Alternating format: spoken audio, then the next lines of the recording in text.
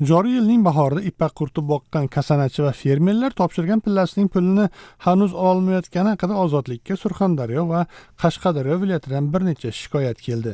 Ozodlik bu holatlarni surishtirish davomida respublikaning aksar viloyatida ahvol shunday ekaniga amin bo'ldi. Fermerlar esa yillardan buyon topshirgan pillasi pulini ololmayotganini aytmoqda. O'zbek ipak sanoat uyushmasi matbuot kotibining sa'y-ҳаракатидан so'ng 6 noyabr kuni ertalab 3 shikoyatchiga pilla puli to'lab beriladigan bo'ldi. Kotib shunday holatlar borligini inkor qilmadi. Ayni paytda ipak qurti boqish, uni kasanachilardan sotib olish tizimini mukammallashtirish ustida ish olib borilayotganini aytdi. Tafsilotlar bilan men Sadiriddin Ashur. Ozodlikka Surxondaryo viloyatining Qiziriq tumani Zarbdor mahallasidan kasanachi Norin Maҳмадёровадан shunday shikoyat keldi.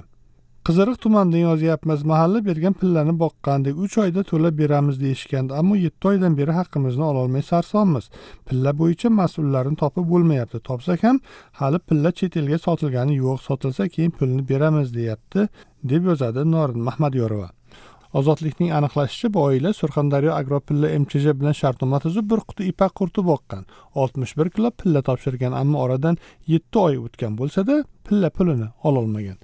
Qashqadaryo viloyati Koson tumanidan shikoyat qilgan Abdurahmon Jo'rayev ham Radian Silk MCJ uning jiyani Sherbek Boboqilovga topshirilgan pillaning pulini bermayotgani haqida gapirdi. Abdurahmon Jo'rayev Ozodlikka Radian Silk MCJ bilan tuzilgan shartnoma nusxasini ham yubordi. Unda ish haqi 90 ish kunidan kechikmasdan haq to'lanishi aytilgan. Shartnomaga ko'ra, agar xo'jalik pulini o'z vaqtida to'la olmasa, har bir kun uchun to'lanmagan summaning 0.2% miqdorida penya to'laydi. Ozodlik 5 noyabr kuni bog'langan O'zbek ipak sanoat uyushmasining matbuot kotibi Umarbek Esamurodov 6 noyabr kuni shikoyatchilarning arzlari joyida o'rganilgani va ish haqi to'lab berilgani haqidagi shikoyatchilarning tilxatlarini jo'natdi. Surxondaryo viloyati Qiziriq tumani bo'yicha muammo hal etildi. Kasanachi Norin Maҳмадёрова va Dilora Hamzoya bilan tuzilgan shartnomada xizmat haqini to'lab berish vaqti sifatida 2020-yil 31 dekabr sanasi ko'rsatilgan ekan, lekin kecha biz Surxondaryo viloyati boshqarmasi bilan birgalikda shartnomalarni ko'rib chiqdik. Klaster kasanachiga hozir pulni to'lab beradi, deb yozdi Umarbek Esamurodov. Ammo Ozodlikka yuborilgan shartnoma nusxasi kimga tegishli ekanligi noma'lum. To'lov muddatidagi yil esa ruchka bilan o'zgartirilgan. Ayni paytda eng asosiy muammo nega minglab fermerlar pilla pulini ololmayotgani, nega prezident qarorida aytilgandek pillachilik faqat kasanachilikka berilmasdan hozir ham fermerlar zimmasiga yuklanayotgani, nega to'lov kechikayotgani haqidagi savollar ochiq qolayotgan edi. Ozodlik Buxoro viloyati Jondor tumani, Toshkent viloyati O'rta Chirchiq tumani, Sirdaryo viloyati Oqoltin tumani, Qashqadaryo viloyati Koson tumani va boshqa viloyatlik fermerlar bilan ham bu haqda gaplashdi. Jumladan Koson tomonidan ismi sir qolishini so'ragan fermerlardan birining aytishicha, ipak qurti boqish ular uchun ortiqcha tashvish. Fermerga pillaning bir tiyinlik foydasi yo'q, lekin hokimlar olasan deb majburlashadi. Masalan, men ham bu yil 2 quti olishga majbur bo'ldim. Tabiiyki, o'zimning uyimda bunga sharoit yo'q. Mahalladoshlarimdan iltimos qilaman. Ularga boshda 2 qop un, 10 kilo yog', 1 million so'm pul beraman. Balk tashishga texnika beraman. 130 kilo pilla bo'ldi. O'zim olib borib topshirdim. Shartnomada 1 oyda pulni to'laymiz deyilgan, lekin pulni bir men emas, biror fermer ham olmagan. Planni bajara olmagan fermerlar esa o'sha pilla qabul qilish joyining o'zida har kilosini 30 ming so'mdan sotib olib planni bajardi, deydi fermer. Toshkent viloyati O'rta Chirchiq tumanidan ismi sir qolishini so'ragan fermerning aytishicha, hokimiyat har 10 gektar yerga bir qutidan ipak qurti boqishni majburiyat qilib qo'ygan. Bizda ham hali hech kim pulini olmadi. Bizda kasanachilar kam, hammasi fermerlar bo'ynida. Lekin 3-4 yildan buyon hech kim pillaning pulini olmaydi. Har yili pillaning rahbari o'zgaradi.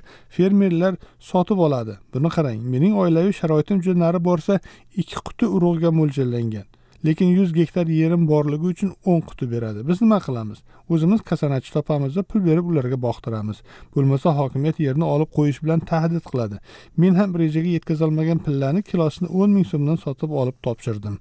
Bu holat yillardan buyon shunday davom etib kelmoqda. Hech qanday o'zgarish bo'lgani yo'q, deydi fermer. Ozodlik suhbatlashgan buxorolik, sirdaryolik fermerlar ham aynan shu gaplarni aytdi. O'zbek ipak sanoat uyushmasi matbuot kotibi Umarbek Esamurodov uyushma hali yangiligi bois pilla yetishtirish tizimini isloh qilishda ba'zi muammolar borligini tan oldi. Eng avvalo shuni aytib qo'yay, pulni ololmaganlar portalga, ommaviy axborot vositalariga murojaat qilyapti. Agar ular birinchi O'zbek ipak sanoat uyushmasiga murojaat bilan chiqsa, tezda masalani hal qilib berishga harakat qilamiz, deydi matbuot kotibi. Fermerlar masalasiga to'xtalar ekan, Umarbek Esamurodov: bizda bu borada muammomiz bor. Qachonki to'liq kasanachilarga o'tsak, hammasi ijobiy yechim topadi dedi. Umarbek Esamurodov to'lovning kechikayotganini koronavirus pandemiyasi bilan izohladi. Hozirgi murakkab kechayotgan pandemiya davrida jahonda ipak narxining keskin tushib ketishi va talabning kamayib ketganligi ipak mahsulotlarining eksportiga salbiy ta'sir ko'rsatmoqda. Buning oqibatida qayta ishlash korxonalarining hisobidagi mablag'larning keskin kamayib ketishi ularga fermer xo'jaliklari va kasanachilarning oldidagi majburiyatlarni bajarishda qiyinchiliklarni yuzaga keltirmoqda. O'zbek ipak sanoat uyushmasi tizimdagi qayta ishlash korxonalarining yil yakuniga qadar fermer xo'jaliklari va kasanachilar oldidagi majburiyatlarni to'liq bajarishlari yo'lida bor imkoniyatlarni ishga soladi, deydi Umarbek Esamurodov. O'zbekiston prezidenti 2017-yilning mart oyida O'zbek ipak sanoat uyushmasi faoliyatini tashkil etish chora-tadbirlari to'g'risidagi qarorida yozilgan sharhda shunday deyilgan: pillakorlarning yetarli darajada va o'z vaqtida moddiy rag'batlantirilmasligi ularning pilla boqishga bo'lgan qiziqishni so'ndirmoqda. Mamlakatda pilla yetishtirish uchun maxsus joylarning juda kamligi sabab ipak qurtini odamlar asosan o'zlari yashab turgan uylarni bo'shatib boqishga va undan so'ng yana xarajat qilib uylarni ta'mirlashga majbur bo'lmoqda. Gaz va elektr ta'minoti cheklangan qishloq aholisining aksariyati esa pilla bahonasida qishga o'tin g'amlab olish maqsadida ipak qurti boqishni aytadi.